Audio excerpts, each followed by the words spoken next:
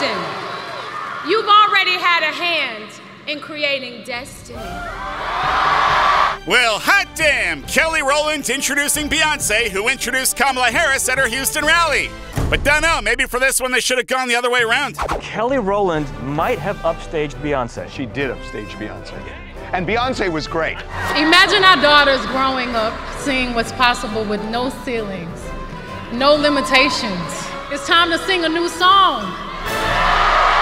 But Kelly was like a Southern preacher up on that stage. She got fired up. She was talking about taking back the pen of history. We are grabbing back the pen from those who are trying to write an American story that would deny the right for women to make our own decisions about our bodies. Houston, we are grabbing back the pen! Yeah, Kelly, 2032! Sorry, Tim, but your day will come. She did not upstage Beyonce. Beyonce's was everywhere online. Because Beyonce is Beyonce. Kelly was amazing. This is sort of like Dreamgirls, where... Let's move on, because Michelle Obama appeared at Kamala's rally in Kalamazoo, which is fun to say. And hey, every endorsement, every appearance helps if you're running for the big chair.